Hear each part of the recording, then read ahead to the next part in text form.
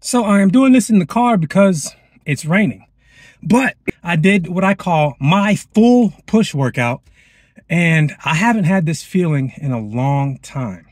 Now, it consists of 3 chest, 3 shoulder, and 3 tricep exercises. And the way I do it is I'll do 1 fly, 1 incline, and 1 flat bench movement, and I can pick whatever variation of those movements is available.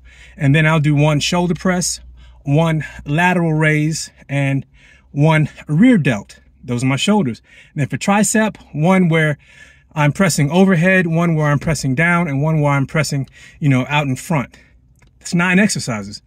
And I got it in, and I have not felt this way in a long time. But I'm still trying to be a good steward of my time, so I didn't let myself recover fully. On every exercise, I gave myself 30 seconds break, except for the last set of bench. I went a little heavy to try and get the reps I wanted, which is fine, you just adjust. So between the second and third set of incline and flat bench, I gave myself a full minute. And I was able to get in and out in 45 minutes.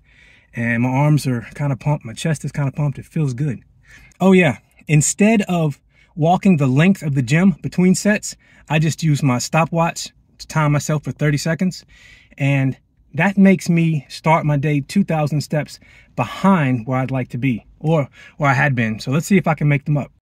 Today at work should be pretty good. There is nothing planned, but I do have a lot of work to do. And if it's anything like yesterday, I'll get a lot done because a lot of people are out of town. A lot of people are out of the country. So I should be able to chart my own course today. The meal prepping that we made yesterday, again, I didn't feel full, but I didn't get hungry. I think there's something to be said, again, about making sure you get the right amount of protein, because the volume of food, if you look at it, didn't seem like that much, but I ate it and I was fine. So yeah, it's getting kind of steamy in the car, so I'm gonna head to work. Hope you guys are having a good Tuesday, or whenever you're watching this. I hope that day is good. And until tomorrow, y'all take care.